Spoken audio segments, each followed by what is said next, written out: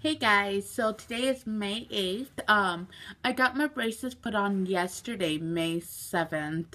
The process of putting the braces on yesterday was a piece of cake, I think.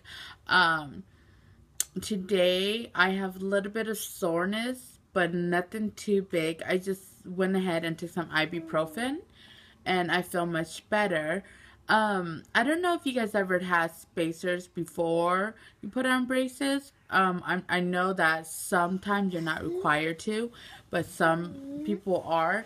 Well, I had them put on before I put my braces on, and wow.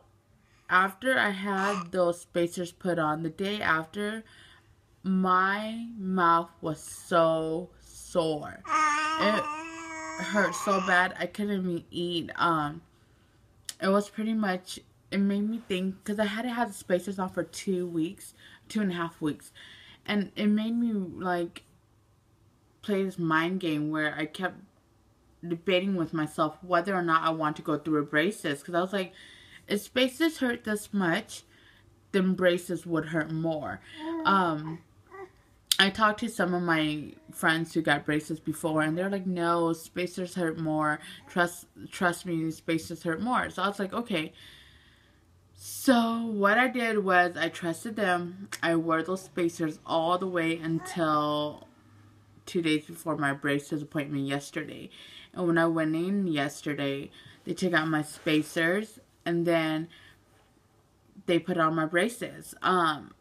The process of putting on the braces were easy. It didn't hurt.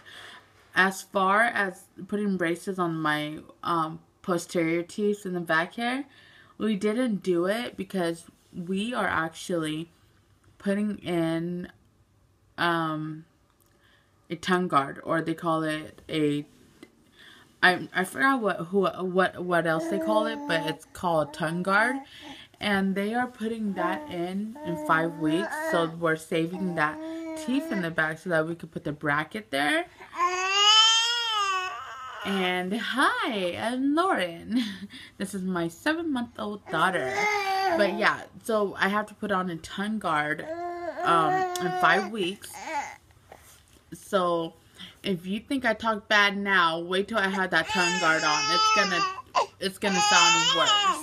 Like, very bad. Because I've been watching a lot of YouTube videos of people with tongue guards on, and it's going to be a challenge. I'm